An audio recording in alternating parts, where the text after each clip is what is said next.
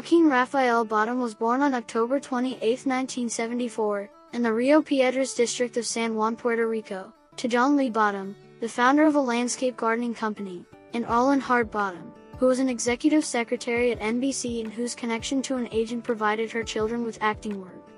He is the third of 5 children, following River and Rain, and preceding Liberty and Summer, all of whom have been involved in acting.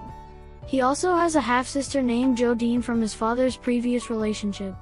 His father was a Catholic from Fontana, California, and was of English, German and French ancestry.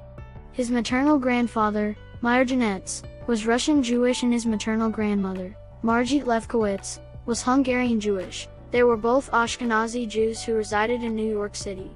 Phoenix's parents met when his mother was hitchhiking in California and got married less than a year after meeting. Soon after the second child was born, they joined the religious cult called Children of God and started traveling throughout South America and Puerto Rico and the Caribbean as missionaries for the cult, where the next 2 children were born. They eventually grew disillusioned with Children of God and left in 1977, being opposed to the cult's increasingly distorted rules, particularly the practice of flirty fishing. The 5th child was born in Florida, where the family settled for a while. It was also around this time they legally adopted the surname Phoenix, inspired by the mythical bird that rises from its own ashes, symbolizing a new beginning. When Phoenix was 3, he and his older siblings witnessed fish being stunned as they were throwing them against the side of the boat. This act made the whole family convert to veganism.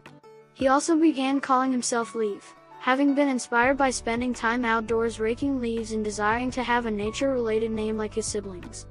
Leaf became the name he used before changing it back to his birth name Joaquin at the age of 15. Joaquin Rafael Phoenix is an American actor.